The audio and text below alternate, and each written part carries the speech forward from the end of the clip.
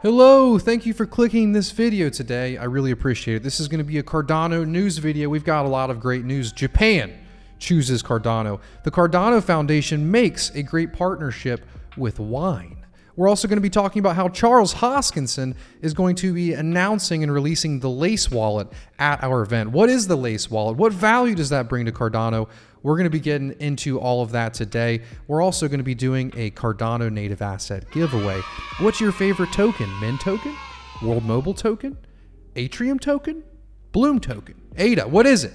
Let me know, and I'm going to be doing a Cardano native token giveaway, so comment your favorite tokens down below. Also, stay till the end of the video, because that's where you're going to get the word that you also have to comment to be entered into the giveaway. And if you guys do enjoy it, make sure you like, subscribe, hit that notification bell. YouTube's been hard on us crypto guys lately. A lot of people are leaving. However, that's not your problem. Let's jump into the video. So the first story that I have for you today is a big announcement straight from the Cardano Foundation. They partnered with the Georgian National Wine Agency. And this partnership centers around a blockchain-based traceability solution to support the growth of Georgia's wine sector. I'm not a big wine guy myself. I don't really drink too much alcohol, but I've definitely heard of Georgian wine and how good it is. So excited to see this partnership. Let's jump into what are they actually doing. So obviously this is being spearheaded by the Cardano Foundation, and it's going to support individual wineries by developing a shared scalable platform that is cost effective for winemakers, and it increases the customer engagement. A pilot program will be expanded in the Balnisi region. I'm American, please excuse me, serving both local and export markets.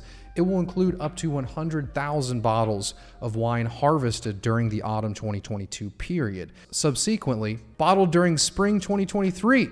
The bottles will carry a special label with a unique and secure QR code that allows consumers to check the authenticity of products and learn about their inventory. So they're actually going to be using the Cardano blockchain to, one, ensure traceability and authenticity, and also increase, some user engagement. One thing I will say, the Cardano community, they love to support, companies that support the Cardano blockchain. So I can guarantee that they're going to sell some wine to the community, and there's going to be some more engagement from us. But I love to see this. It's good to see Cardano being used for something valuable in the world, and authenticity is something the blockchain can do best. So I'm very excited about this one. This one's really cool. So Atala Prism is something very unique that's being developed by IOG. It is decentralized identity. Currently in the centralized world, we all have our centralized identity.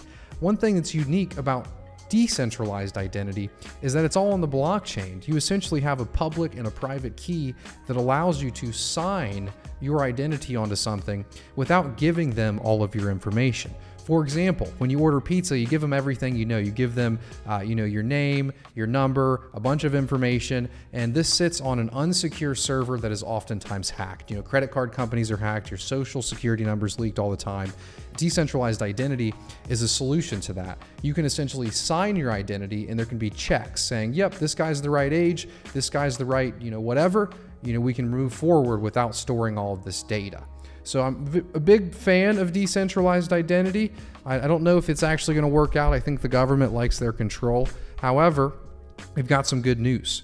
So Japan has actually selected Atala Prism, IOG's decentralized identity, for the future digital infrastructure in development. So there were a couple other projects chosen, but this one was the big one. And I'm going to scroll down and show you how this actually works. However, it's in Japanese. I can't read Japanese, unfortunately. And what this graph explains is actually the different actors, whether it be companies, government institutions, and it will show you how they're going to store and verify data in a trusted web repository. And this is actually going to be powered by Cardano, Atala Prism, and IPFS. So very cool.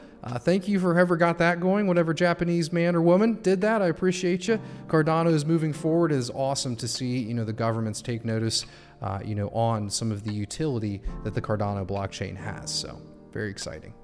On October 14th and 15th, the largest Cardano event ever is happening. It's an in-person event. We have many projects, over 45 projects in Cardano coming to the event. MinSwap, Sunday Swap, SingularityNet, Singularity DAO, DC Spark. So many people are coming.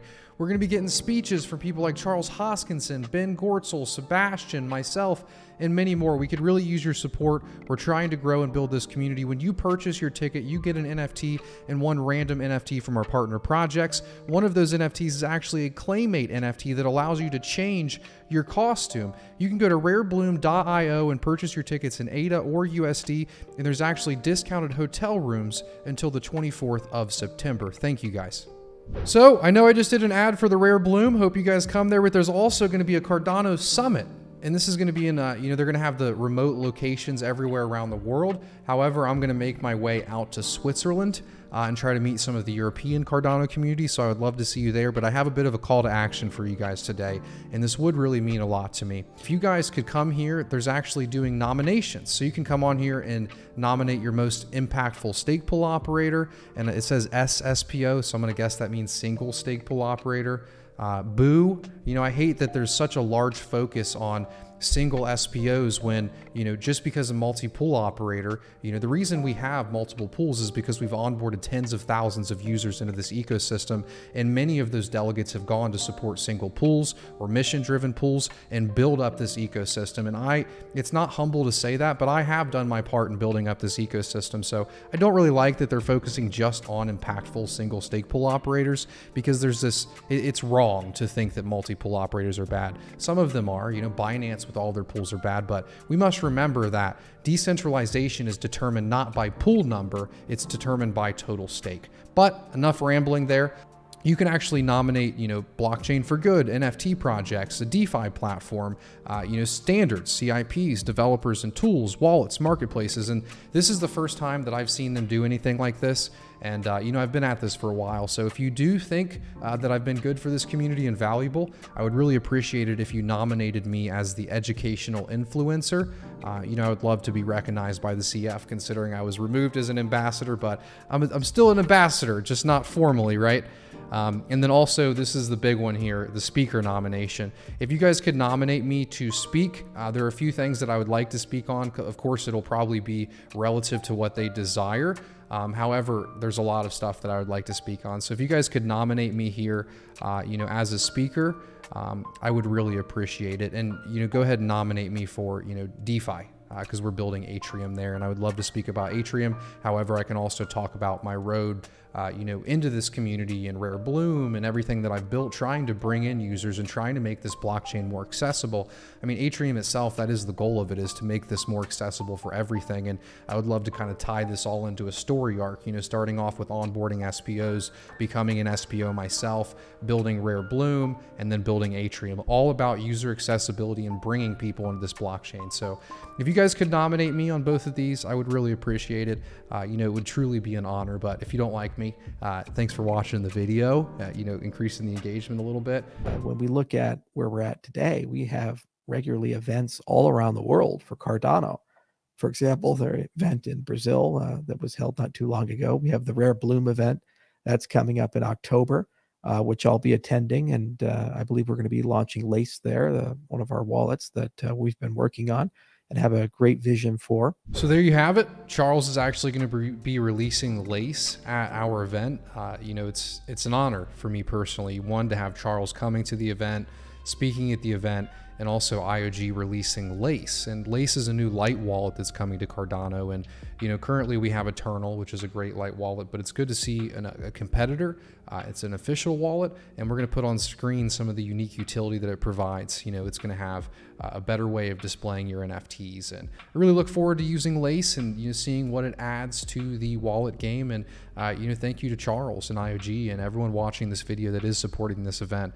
It has been a long road, to be honest. We started working on this over a year ago, and that's why you haven't seen too many videos out of me lately, between that and Atrium and Bloom and everything else that I've been working on. And I want to focus more on the channel, and I'm hoping that I can do that after Rare Bloom, because I really miss it.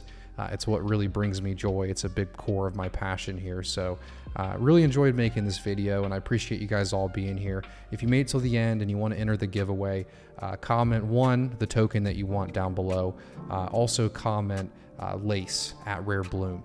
Also join the Discord server down below. Go to the giveaway tab and react with the confetti symbol. You will have to fill out a CAPTCHA to make sure you're not a bot.